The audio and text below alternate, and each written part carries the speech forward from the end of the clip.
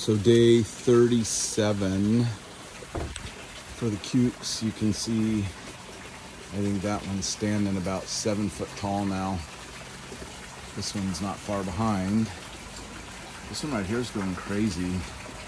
Pruned them today, so you can see that basically all the way up that tendril left. But I actually left this sucker on, not knowing that's what it was, but it's become very productive. As you can see, there's a cuke there, there's a cucumber there, there, one up in here. So there's 1, 2, 3, 4, 5, 6 just off that sucker.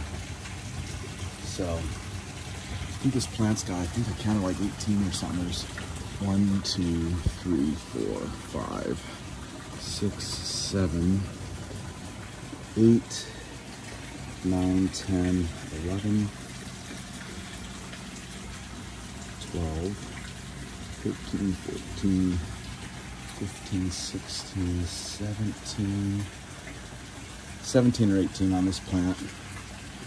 The other plant's doesn't have as many on the main, which is interesting, but it's got some good ones. You can see that one back there is growing, and they hide out pretty good in here, believe it or not. But I let a sucker grow off that one too, and you can see how productive the sucker is. It's got 1, 2, 3, 4, 5, 6 more on it. So I've got a pretty decent harvest going right now.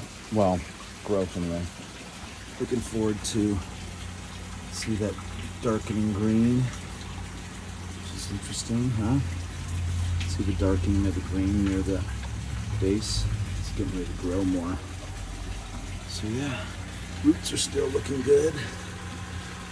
Real good. Super healthy. Looks like a big old huge thing of spaghetti. Look at that. I mean, that's crazy. I'm gonna need to add some more of the magical solution here before long, but here we go. There she is. There they are.